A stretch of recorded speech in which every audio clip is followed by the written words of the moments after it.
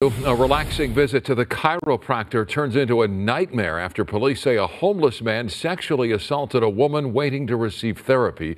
The suspect tried to escape, but the chiropractor and another patient chased him down. That man is behind bars tonight. KTLA's Rick Chambers is live in Long Beach, where he spoke to the chiropractor. Rick.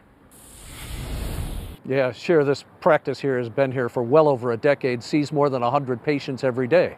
And they've watched over the years as the homeless problem has gotten progressively worse. But never did they expect anything like what happened this past Monday morning.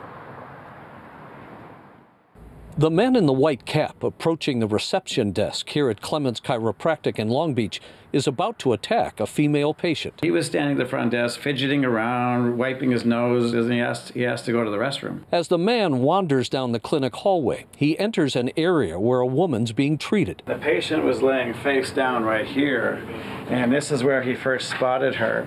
And she feels his hands go on her shoulder. Now he starts massaging her. And she says, "Is that you, Dr. Clements?"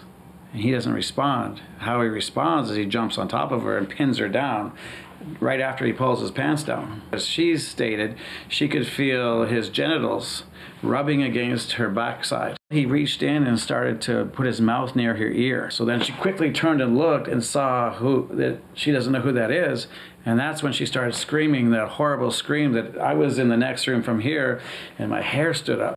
Cameras capture staff members reacting to that woman's scream and run to her aid. I asked the patient, what happened? What's wrong? She goes, "The man tried to rape me." So a doctor and a male patient chased after the suspect. We're weaving through oncoming traffic, and I'm like, we got to follow him.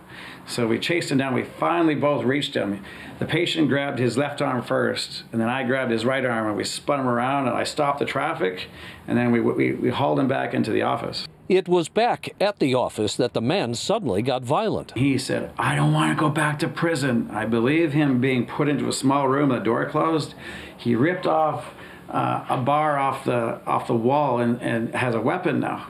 So 3 employees held the man down until police arrived and then arrested the 57-year-old transient, Ernesto Sanson. But local prosecutors only charged him with a misdemeanor and gave him a year in jail. He'll likely be out much sooner.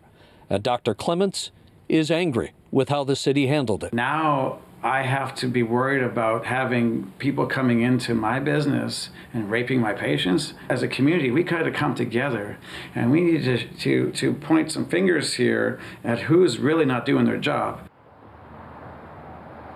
And we understand that Dr. Clements is paying for the emotional therapy sessions for his patient, as well as beefing up security here at the practice. In Long Beach, I'm Rick Chambers. Guys, I'll throw it back to you in Hollywood. Rick, thank you.